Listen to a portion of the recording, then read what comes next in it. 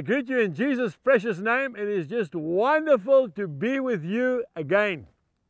I want to speak to you about something that maybe you're struggling with. Maybe I'm speaking to a young student, maybe a high school pupil, and you say you are afraid of the fear of man. What does that mean? It means you've got no self-confidence. Maybe you're struggling a bit with the way in which you look. Maybe you don't speak as well as other people. Maybe your marks at school are not so good, and maybe you're not in the first team in sport. Well, welcome to the club, because I've just described myself. That's right, I was in the last team, and they used to put me on the wing because I couldn't make any mistakes after that. There was nobody else to pass to. My exams, I only just made it. But you know something, folks? When I met Jesus Christ, my life changed completely. The Lord gave me the confidence and took away the fear of man. It's the fear of man that trips you up. Now, if you go with me in your Bibles to the book of Proverbs, I love the book of Proverbs. They say the wisest man that ever lived wrote the book of Proverbs, Solomon. So we go to Proverbs chapter 29 and verse 25. This is what it says. The fear of man brings a snare. You know what a snare is? People set a snare to catch an animal. Normally catch him around the leg, and then he can't move. The fear of man is a snare, but whoever trusts in the Lord shall be safe, shall be set on high. So that is the key. There's your answer. How do I get away from the fear of man? By the fear of God. See?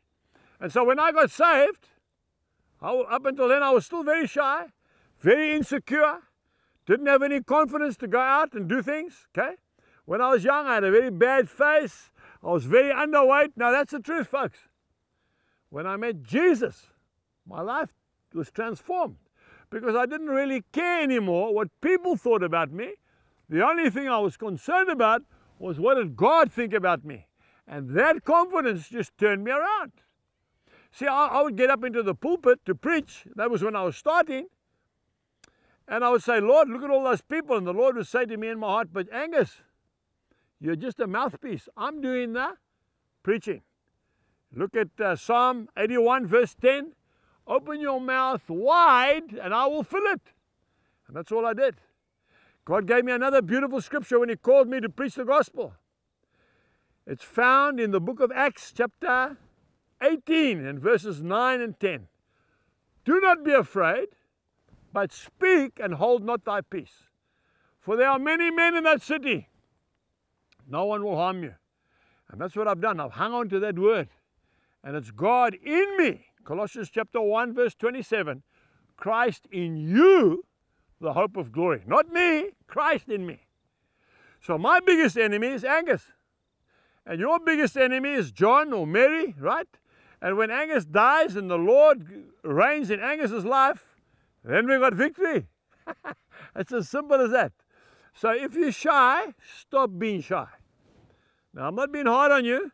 If you're shy, it means you're concerned about what people think about you. You shouldn't be concerned about what people think about you. You should only be concerned about what God thinks about you. And if you're concerned about what God thinks about you, you'll start to walk out in strength.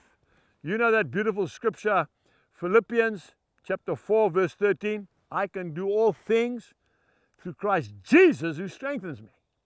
Philippians chapter 4 verse 19. My God shall supply all of my needs according to His riches in glory by Christ Jesus our Lord. There it is, folks.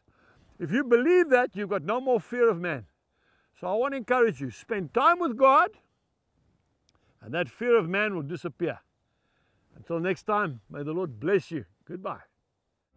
We trust that you have been blessed by today's message. For more information, please visit angusbuchan.com.